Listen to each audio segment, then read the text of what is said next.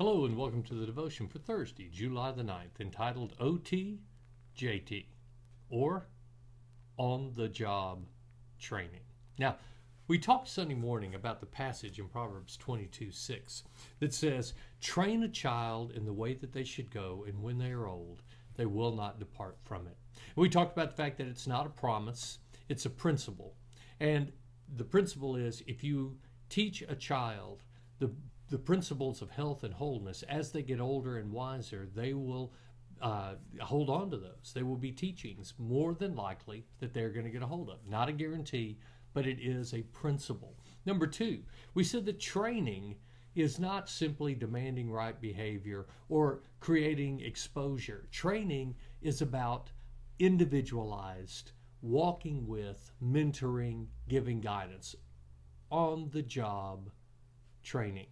In fact, in Deuteronomy chapter 6, beginning in verse 6, it says, God says, "These commandments I give you today are first of all to be on your heart, you who would train, the adult, the parent, the mentor.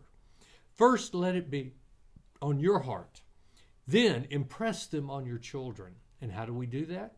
He says, talk about it when you sit at home, when you walk along the road, when you lie down, and when you get up. What does he mean? In the normal course of life, in your daily activities, on the job training. I call it teachable moments, looking for those moments that I can give those little bits of information. Because here's the key: long lectures don't stick. Kids write us off the second we say, "Come here." We lose them at "come here." So they want to engage as we're doing life together, to go, "Hey, here's something I learned. This is where this is." Your friend who is struggling with that. You know, I had a friend that struggled with that too. Here's some advice that I gave them. This is every time that on-the-job training happens, it's teachable moments to interject that little bit of wisdom, to give that little bit of encouragement, to nudge in the right direction.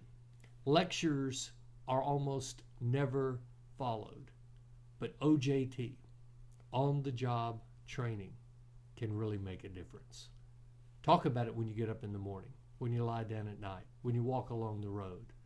Make it part of your everyday life. Be a mentor. Let's pray. Father, Lord, for every one of us that have younger people, whether they are people we work with or family members, relationships, Lord, give us the ability to ever be teaching. That on-the-job training would be something that you bore into our heart, that we would realize the importance that it has. And that, Lord, we would take the advice that you gave in Deuteronomy, that we would talk about it and impress it upon our children when we're sitting at home, when we're walking along the road, when we go to bed at night, and when we get up in the morning. Lord, let it be a natural part of who we are.